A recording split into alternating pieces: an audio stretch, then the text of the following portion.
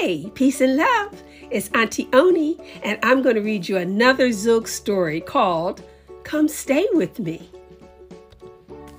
Tin-Dye Turtle and Bunny Boosie are best friends.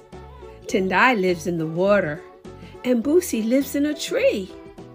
Every day they play together until Boosie has to go home to her tree or until Tin-Dye has to go to his home in the sea.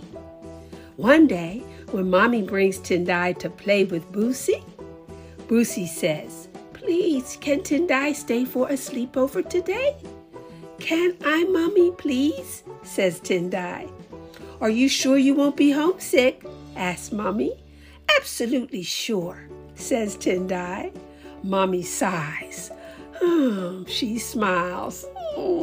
And then she says, "Okay, so goodbye, Tin-Dye. Goodbye, Boosie."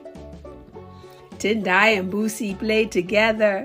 They eat strawberries and red berries until their tummies are full.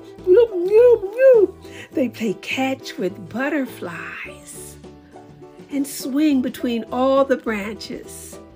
But when the sun goes down, Boosie can see that Tin-Dye is a little bit sad.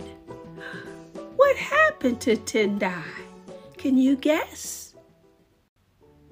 "What happened, Tin-Dye?" asked Boosie. "Didn't you have a good time today?" "I had a great time," says Tin-Dye. "But I miss my mommy and daddy." "Look at the moon," says Boosie. "I bet your mommy and daddy are looking at it too." "I bet they miss me too," says Tin-Dye. "Tomorrow I will pick them a big bunch of blueberries." "And red berries," says Boosie. When the sun comes up again, Tin-Dye wakes up with a smile. "Good morning, Boosie," he says. "Let's go pick berries for Mommy and Daddy." They both go off to pick berries. And just when their hands are full, Mommy and Daddy arrive. "We miss you," says Mommy. "We picked lots of berries for you," says Boosie. "Did you have a good time?" asks Daddy. "I had a great time," says Tin-Dye. "Can Boosie come for a sleepover too?" "Are you sure he won't be homesick?" asks Daddy. "Maybe I will," says Boosie. "But I will think of something to cheer her up," says Tin-Dye. "That's what best friends are for," they say together.